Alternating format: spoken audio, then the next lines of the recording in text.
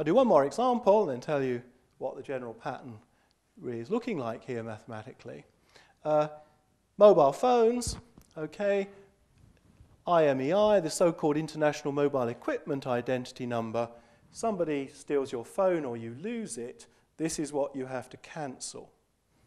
Okay, changing it, so if you look inside the phone, it's this long number here. Changing it in the UK is a criminal offence. Okay, to change this number on a phone is a criminal offence.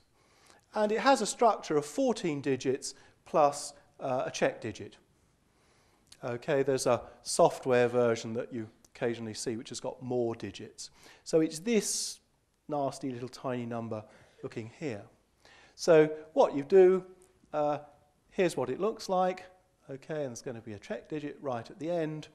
You take every other number and you double it. So we've seen this before. Double the 9, double the 1, double the 4, double the 0, double the 7, you get 14. Okay, as before, if you get two digits, add them together, so 18 turns into 9, 14 into 5, and then you add everything together.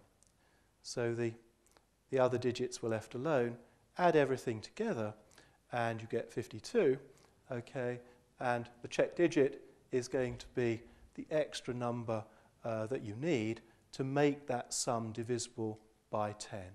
So 52 plus 8 is going to be divisible by 10. So that's the final number that's on your IMEI.